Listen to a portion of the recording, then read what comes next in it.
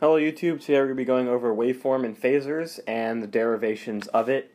Just kind of a quick derivation to get the idea of where everything comes from for the notations. So first we got to take a look at AC circuits. So AC circuit stands for alternating current, and you might see a voltage expressed as, say, something that's sinusoidal like this. Vmax, which is the amplitude times sine omega t. So this voltage is also sinusoidal by Ohm's law, since the current is also alternating. So the graph would look something like this, right? So the voltage goes up and down and fluctuates because of this this expression here, and this is kind of this is how AC circuits behave. But when dealing with stuff in circuits, typically in electrical engineering and in physics, you will see these expressions actually in terms of cosine. So what's the difference between sine and cosine? Well, it's shifted by 90 degrees, or there's a phase shift, right? Instead of starting at the origin at 0, 0, you start at the maximum, or at 90 degrees, right? So that is where this waveform comes from. So waveform is simply the sinusoidal, or the cosine expression of this alternating current here. So we'll just say x of t could be current, could be voltage, could be whatever, right? Or it could be current, or it could be voltage. So by adding that plus theta is pretty much is denoting that phase shift. And the omega there is the frequency, right? And that's in radians per second. And we're going to be doing polar stuff here.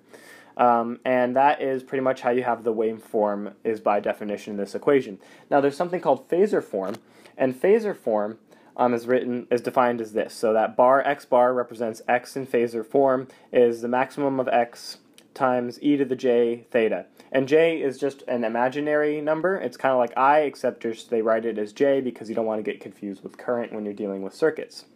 So again, a phasor is a vector that continuously spins around the origin, and that's kind of what a phasor is, and it's what gives this sinusoid here direction. So here you would see actually the phasor working here. So the phasor would be pointing up here, it would be pointing left here, and then down for the minimum, and then right here, and then up, and then left, and repeat, right? So that's what the phasor does. And now, the shorthand notation for this phasor form, since you'll be doing a lot of calculations with phasor form, is simply converting that e to the j theta. We're just going to write that as angle theta. And I'm going to give an example, just so you kind of know what I'm talking about.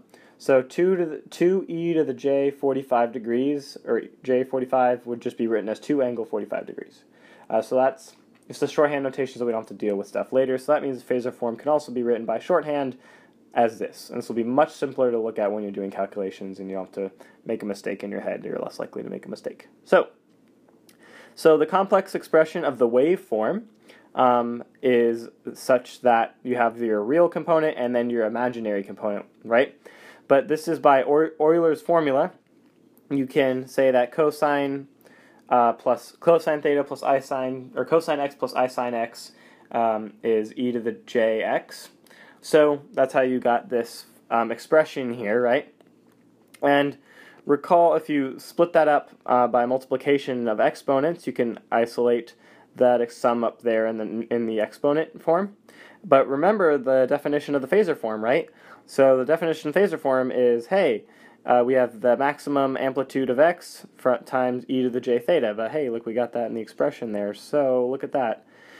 We can just say, look, that's just x bar times, that's x bar. So therefore, x of t is just x bar j to the omega t. So that's kind of the derivation there. But suppose we had just some, phasor form here, z, and you had x bar and y bar. You had two different components here, and you got the expression to be equal to such as this, right? You have both in phasor form. You have the maximum, and then the shorthand notation for that phasor, and then the other phasor below it.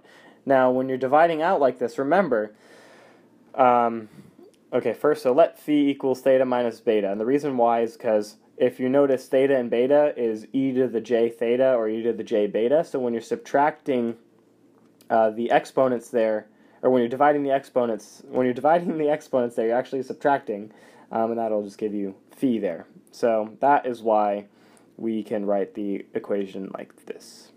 and that is phasor form. And to go out of phasor form, from the previous example, why don't we take a look at that?